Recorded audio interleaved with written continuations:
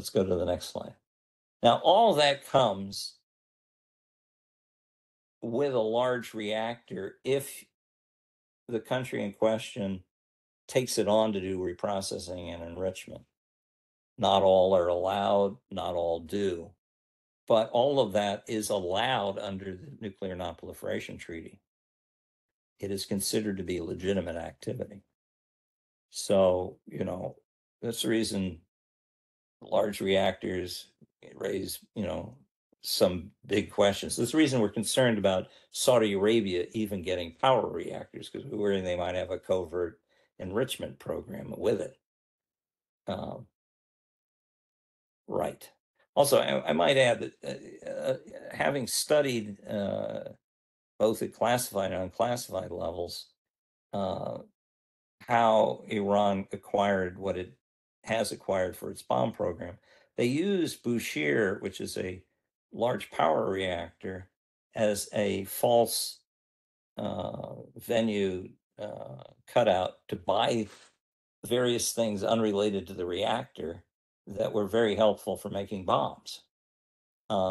So we found out about this after it had occurred, not in time to prevent it. And I think that pattern of intelligence is most likely. So if you have a large peaceful program, it can serve as a cover, acquisition cover, in a way that's all too effective. Okay, now let's take a look at small reactors now. They present a much rosier picture.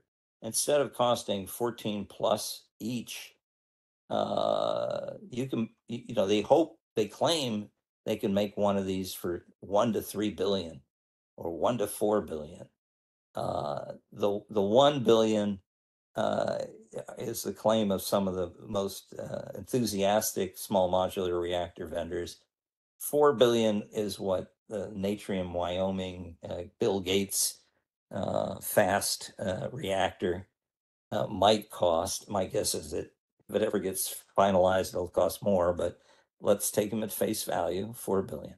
That at least is not 14 billion. Now, I explained that that could be very important because lots of regional development banks have bans on really big projects. And if you come in asking for 14 or more billion or 20 billion or whatever, they're going to turn white. But if you come in and say, well, we need 1 billion, they might just say yes. All right. So that's a pretty attractive aspect of the small reactor. Also, it's easier to put these things on the grid because they're not as big, and they can't be sited near the customers. And another application that you don't currently use reactors for, you could probably use them for district heat or commercial heating. Uh, they don't need to be refueled in some cases as frequently, and that makes them easier to safeguard. They're not as big. They don't emit carbon, which is a big selling point right now. So the economic case, and that would qualify them for all sorts of additional subsidies because they're clean energy, and so all of these things are attractive to a prospective investor, I guess.